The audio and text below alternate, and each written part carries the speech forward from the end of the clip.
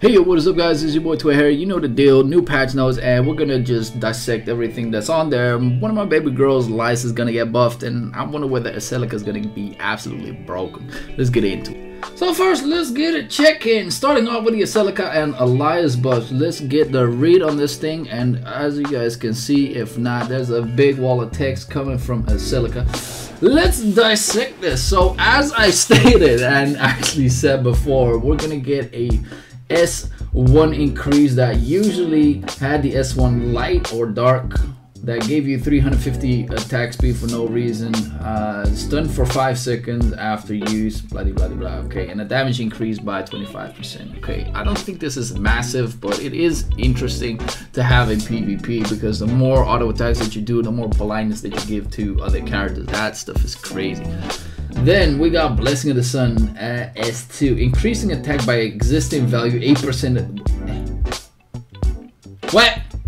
So increasing attack by existing value plus 8% of Aselica's physical defense and non-hero damage by. You give this to somebody else, and you can give this to 2 people. Now, the fact that you can give this to 2 people, non-hero damage by 20%. For PvE. Yo, this is crazy, my guys. And obviously there are people who run like what, 800k physical defense, so you can get 80k by just popping the S2. So that stuff is neat. I like this.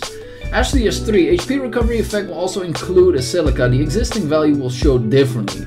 I'm not quite sure what this is. It takes position and focuses to heal HP nearby allies 8 times the total of existing value, plus 12% of physical D. Wow.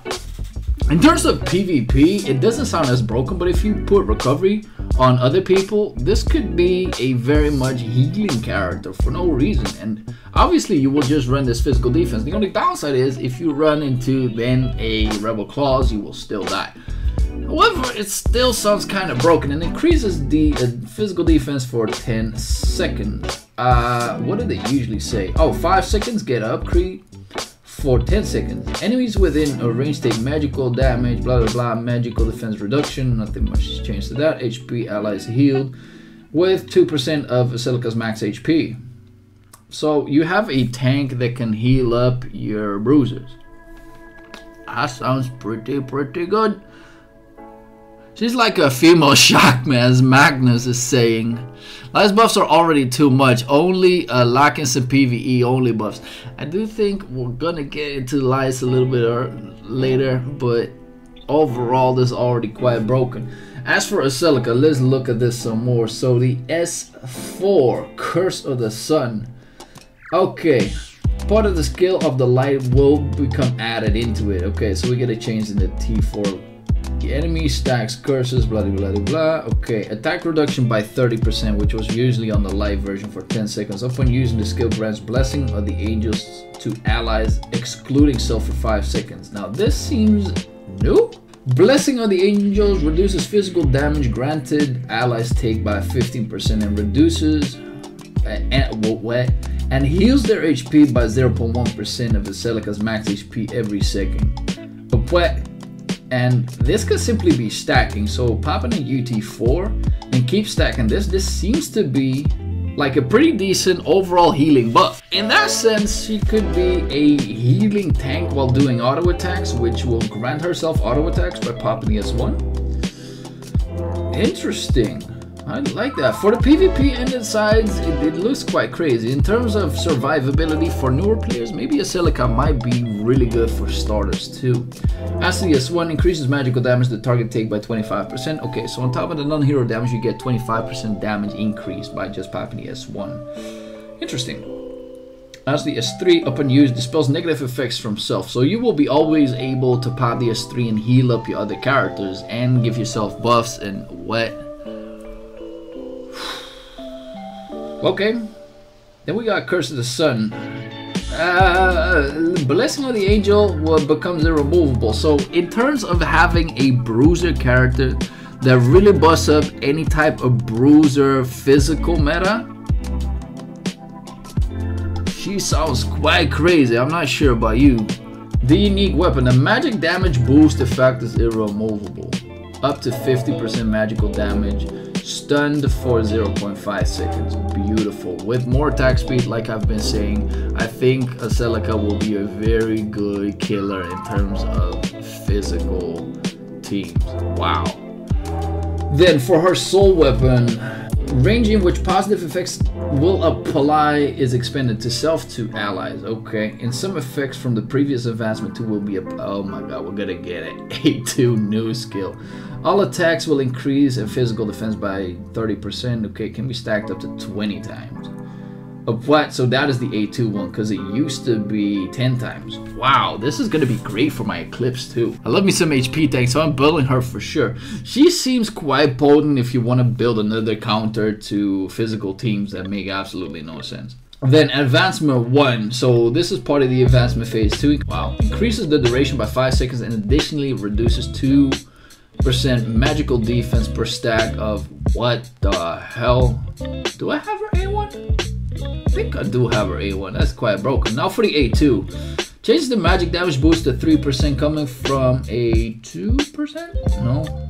Yep. And reduces physical damage the allies take by 60% for the duration of the skill. Now, popping her soul weapon was the X amount of skills that you use. It's about 6 skills that you use, but ensuring yourself that you can do S1, S2, S3, S1 like 2 times or S1, S2, depending on if you get yourself the cooldown reduction, can pop yourself the soul weapon and 60% physical damage reduction on top of the blindness that you will apply to other characters. Obviously, it's hard to proc, but if you do make yourself a longer fight, which is very likely a bruiser fight, then I do think this is interesting. As Magnus is saying, she could actually pair really well with Sonya. I am not sure about that, but it does sound interesting. Whew! Okay, let's hope for Laias buff on an equal amount. It says the S1 blah we get extra part, heals HP of all allies and increases heal rate by 25% for 10 seconds. This, my ladies and gentlemen, is pretty godlike for Eclipse, because more heal rate means more survivability, means longer waves, and that stuff in itself is quite crazy. Now let's check the other one. Bubble shield. For 15 seconds the ally take 30% reduced damage from non-hero targets and I was hoping for a second that it was all things. And increases damage to non-hero enemies by okay. And this one has about 100% uptime too, so you get 15% non-hero damage for free. Quite good. The damage reduction effect from and the magic damage boost to none are irremovable. Okay, but the shield is not. So what? Okay, so you do get buff, but the shield is irremovable, killable, such and such. So even if the shield wears down, you probably can still use it. Okay. As for the S3, the dark version, oh, I like this. So you get 3 seconds upon casting, HP heals of all allies by, okay, so the S3 will always heal, not depending on the amount of skills that you put into it, and recovers 2 ores, creates a whirlpool every 4 seconds. Wait. At least she won't save you from Lucikia. Well, we're not done reading yet. The dark version on the S4. Oh, this is beautiful. So, the magic damage reduction effect from the previous S1 will be applied to the skill. It increases Laias CC resistance by 500. Bing! Okay, so normally the dark version gives you what? 400, and now it gives you 500. That's beautiful. And increase the allies' magical defense by existing value of 5% of Laias' magical defense. Okay, now let me think about this for a second. Is that her magical defense on her current state or the start of the battle?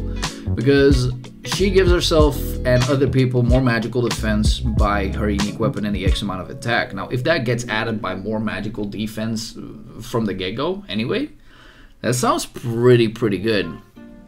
Because, yeah, as Linkus is saying, I wonder, since Laias S4 now also increases magical defense based on her own magical defense.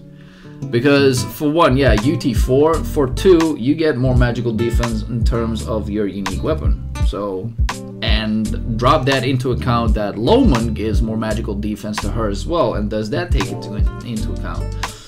Whew, a lot of things to talk about. And whenever Laias casts an active skill, reduces magical damage all allies take by 5. Wow.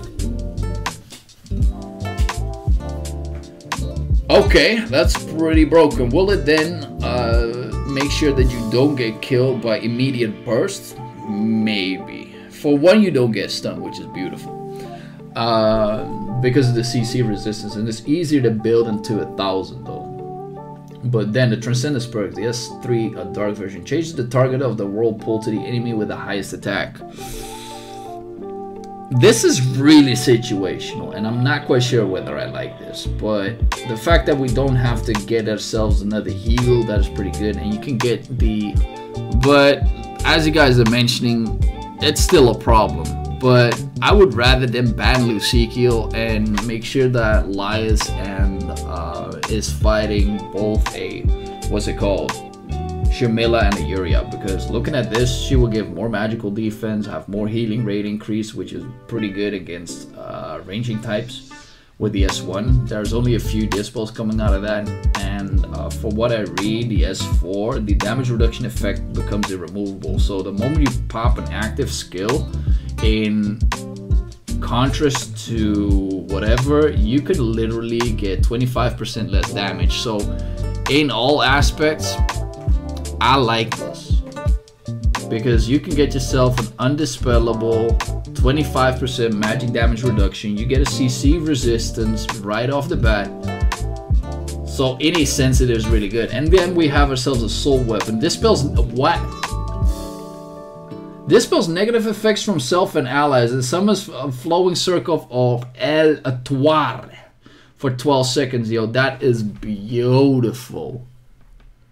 I would say it's pretty strong, because at the end of the day, when you get more healing rate, you get yourself CC resistance out of nowhere, even though there are a lot of characters that can still pull you and mess you up. But if you want to save yourself, you then have the options to pop the soul weapon, give everybody way more magical block for no reason, and she will be invincible to any type of magical damage that people will pop. So the fact that a lot of people are having heal rate reduction get negated by this, I like that, and this automatically makes me feel like the UT4 is absolutely broken. I wish they did something to the UT1, but overall this seems like a pretty decent buff, but not to make her ultimately super broken. But we'll have to see about that, which will be shown tomorrow while I do League of Honor with my guy Linkus on the stream. So let me check that one out later. As for more swimsuit, gold bonus 3%, great. So for those of you whales that really didn't have enough gold yet, this is your time to shine. Buy all of them. Oh my god! Fixed an issue where the shield gauges did not reduce when the effect on Spirit Morph Ring was applied. This is good and bad at the same time, because for one, you can literally open up and murder every shield that is possible, even if Spirit Morph Ring is applied. Now, while that is great, it can still lower the shield's defense. You can still blow it up. That is beautiful for PvP. But it is so ash for Eclipse, because I use this gimmick to get 25% more damage. Oh my lord. I will probably have to reforge everything on my Celine again. But that being said, that's quite crazy, because I think it is a very high necessity for all these nasty characters on that Spirit Morph Ring. I do like this. I do like this a lot. Fixed an issue where little raiders did not go into sleep after feeding them. Yeah, greedy bastards. We got event details, and all in Korean, which I cannot read. Nice. This is what we all wanted to see. We get a treasure hunter capsule for no reason. We get a UT. We get a skill. We get, okay, protections of the God King, which you can never have enough of. UT, okay. So that being said, you can get yourself reforged tickets. That's pretty decent. Event artifact pieces, some protections of the God King, and a treasure hunter capsule artifact. So overall, the new event looks quite decent.